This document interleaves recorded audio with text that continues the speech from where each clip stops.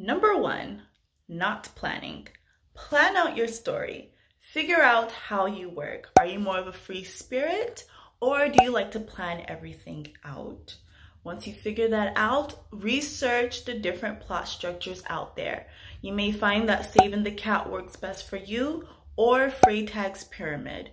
Once you figure that out, get to work and start planning out your story. Number 2, judging as you go. I know some people do this, but don't stop to look back at your previous work and scrutinize it.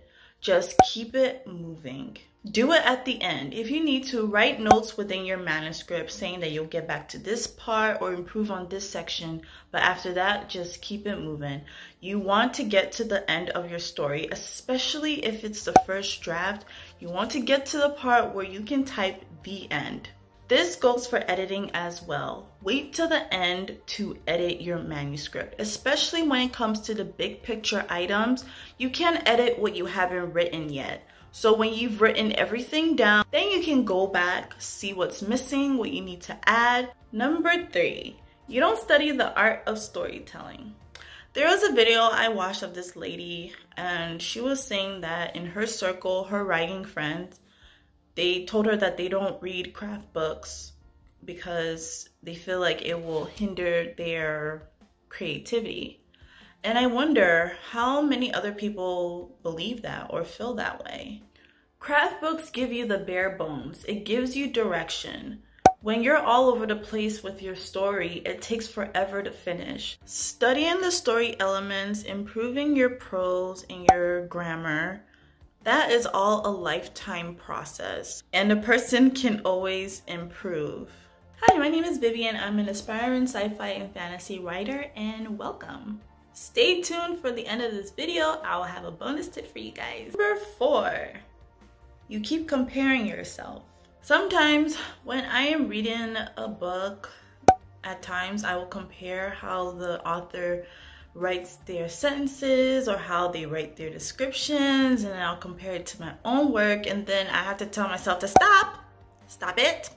I'll be like, Viv, just enjoy the book.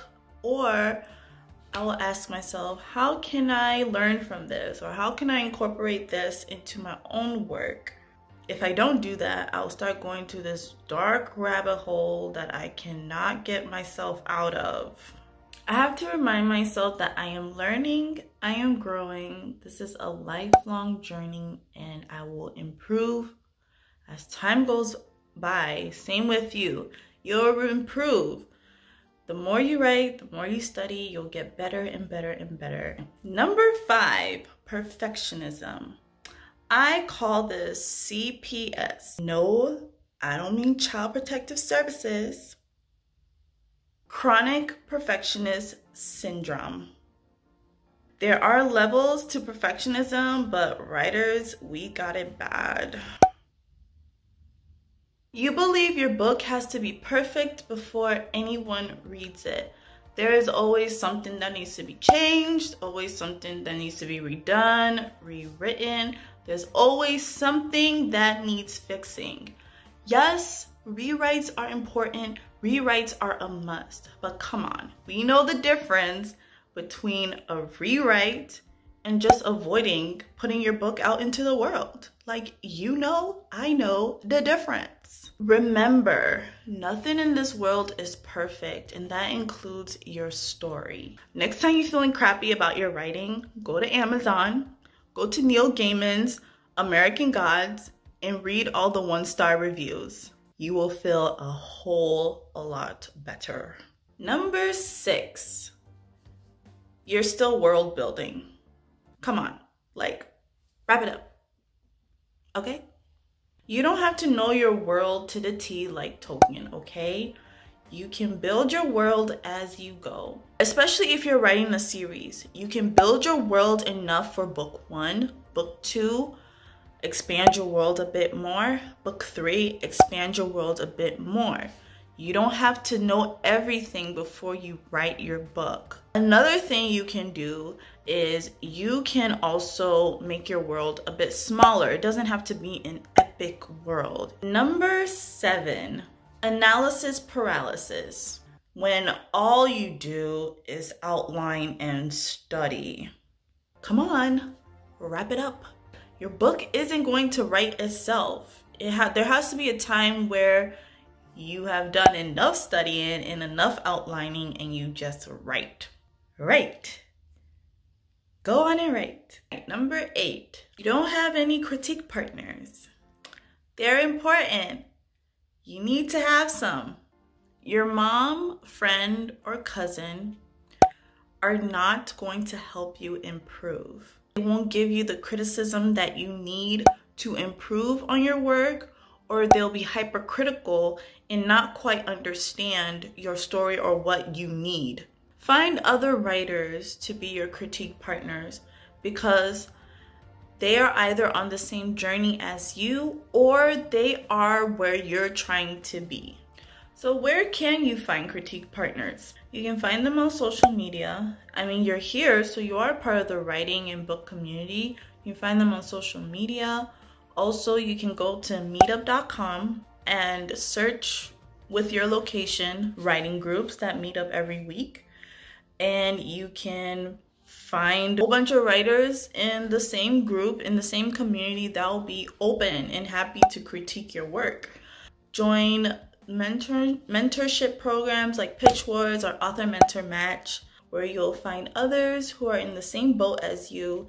And if you don't get picked by a mentor, you can reach out to any of the potential mentees who also didn't get picked, and you guys can exchange each other's work. And also, I know that there are some like author tubers or like some communities that have like Discord groups that people can join, and you can find critique partners that way. Number 9, afraid of others reading your work.